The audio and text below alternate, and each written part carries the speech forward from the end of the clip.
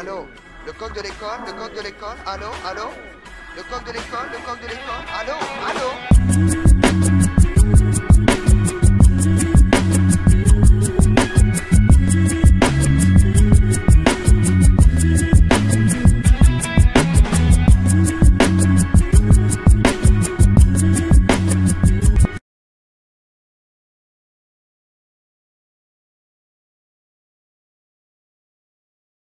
What's up, Milwaukee? This is your boy Track Lacer. What's up to the rest of the nation? Hey, I'm gonna make this video pretty quick to the point. You know I can usually ramble on for 10 minutes easily, especially about something like this. But in this situation, I'm gonna keep it a little bit shorter because I think I'm a little bit late to the party. Part of the reason that I'm late to the party is because I expected at least 2 more responses by now. But obviously we talking about the beef, the so-called rap battle between Meek Mill and Drake.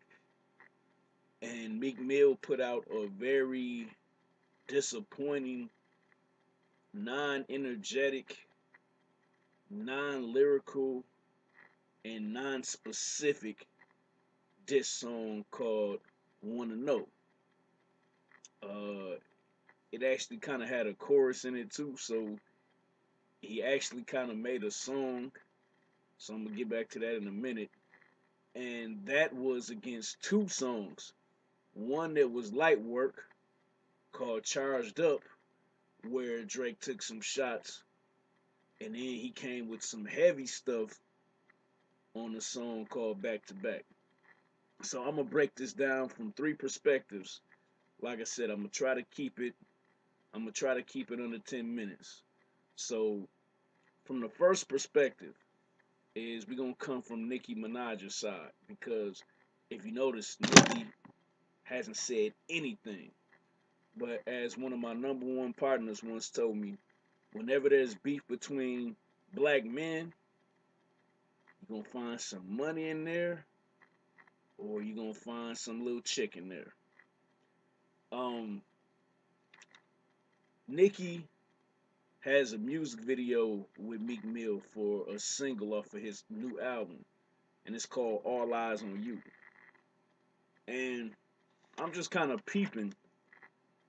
In this video, she licking on Meek Mill's ear. She's roller skating in the house with him. She never did any of this type of stuff with Safari.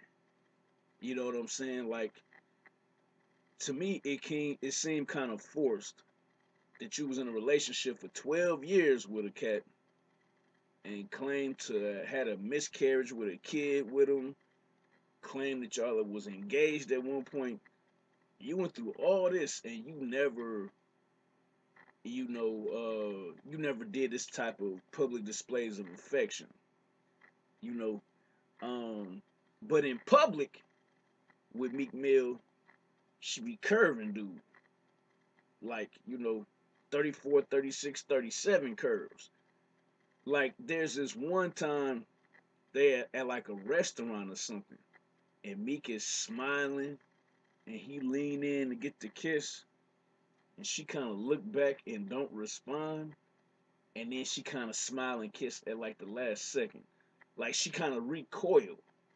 Like she was smiling, but she seemed repulsed. You feel what I'm saying? And then there's obviously the infamous meme when they at the All-Star game and Meek said something to her, and he kind of smiling like a kid, whatever he said to her. And as he's smiling at her and he said what he said, Nicki's eyes just get big, like her eyes get big, like whatever he said to her was just corny. So the body language is saying, I'm not really feeling him. So in public, it don't really seem like she really feeling dude like that. But then again, in New York City, in Manhattan, she did go to LaGuardia School of Performing Arts. So before she was a singer, before she was a rapper, she's an actor. So I'm thinking that she's just acting for the camera, man. She seems to be pretty good at that in terms of just putting on a show and making it seem like she feeling dude. Okay, so that's Nicki's part. Let me say this before I get off of Nicki. I do kind of think that it hurts her stock or her brand as a whole if Meek keep taking these losses, and that's supposed to be your man. I just don't think it's good for her. You know what I'm saying? Like, he still can't be opening up these tours for her, and they booing him before she come on stage. So we'll have to wait to see what happens with that. So now let's get to Drake. Now, obviously, I'm a light skinned cat, so don't get it twisted because Drake clearly smashed dude in this battle. But I'm not cheering for the light skinned dude. Y'all know I don't ride like that. Y'all know this is what I do. So I want to take it from the perspective of Meek just can't battle. That's just not what he do.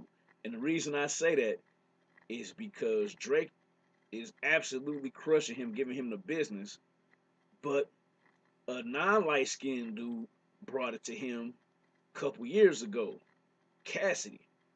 Cassidy murdered dude in a battle. They did songs back and forth.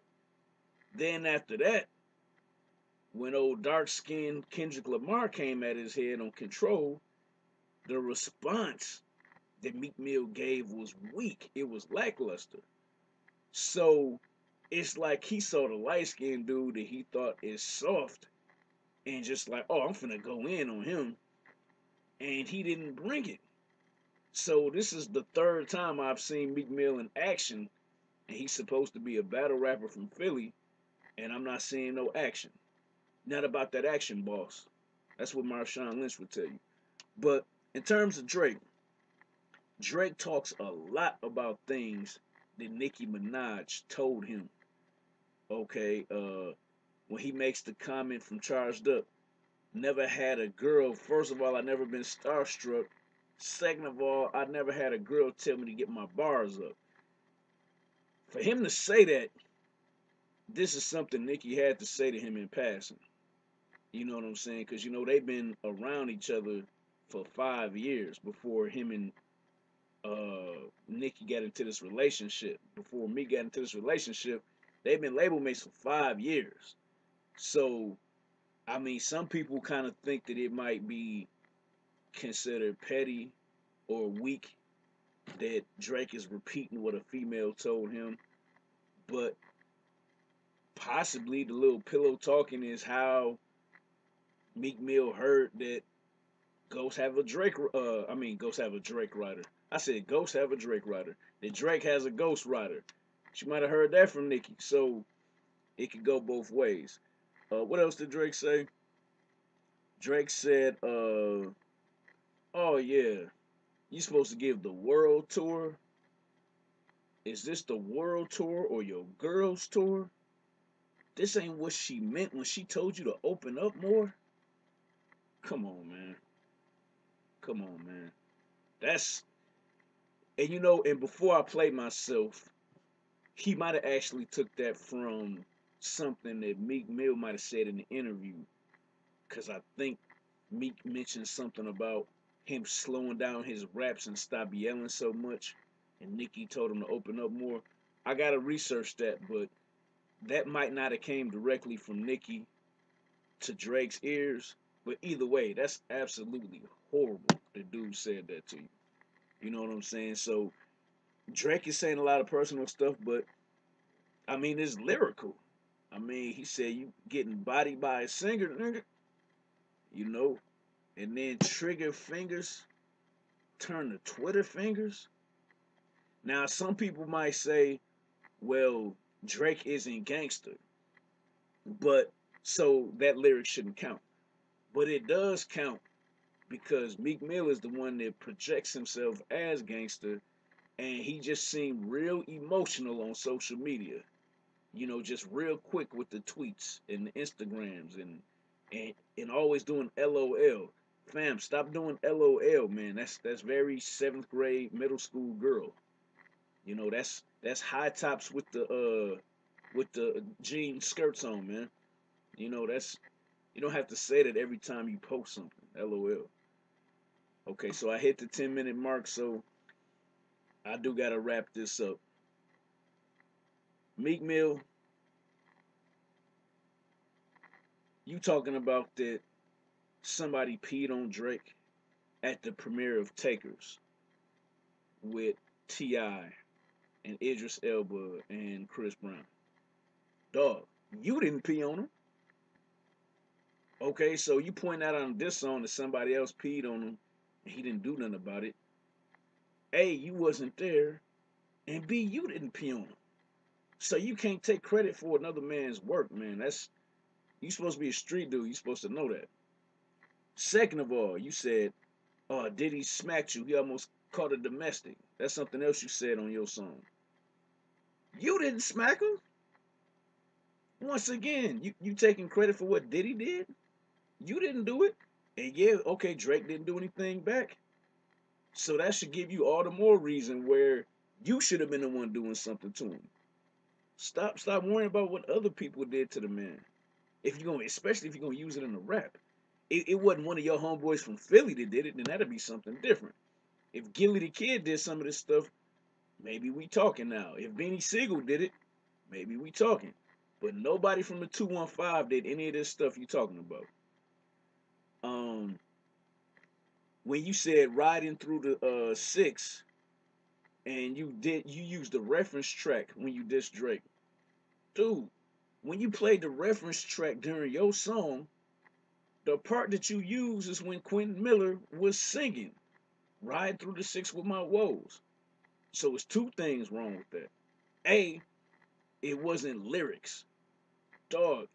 It's plenty rappers who make money writing hooks for people that were unsuccessful with their rap careers. Bone Crusher is one. Bone Crusher been making money writing hooks for a long time.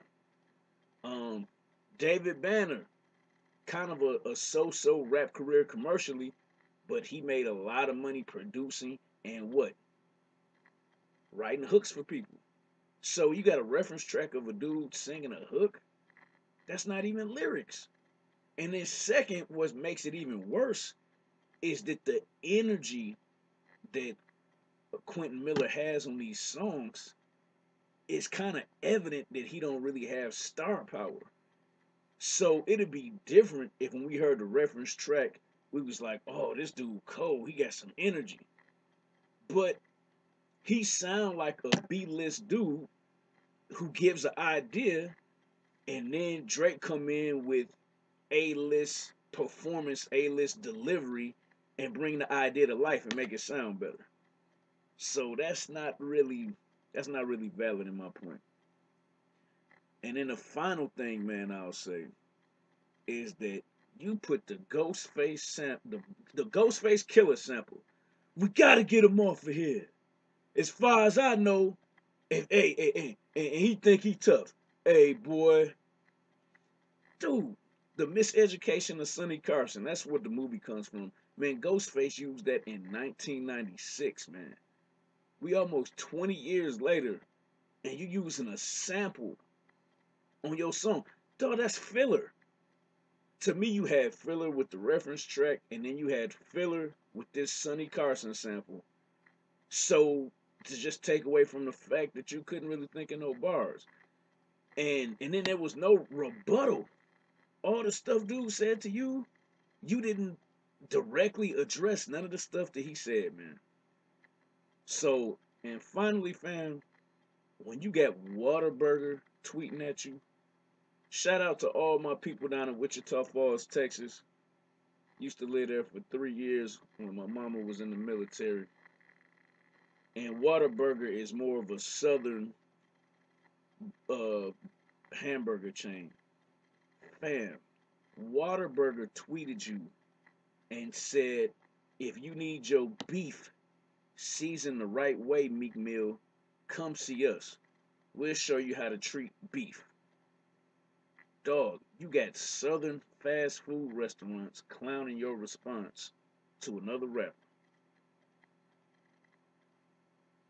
In the immortal words of Sibo from Sacramento, when he was talking about, um, I think it was Ja Rule,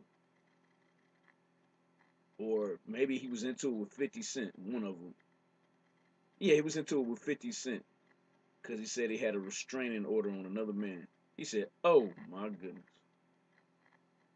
And that's all I can say, man. You got Whataburger treating you. You got Whataburger treating you, dog, on Twitter.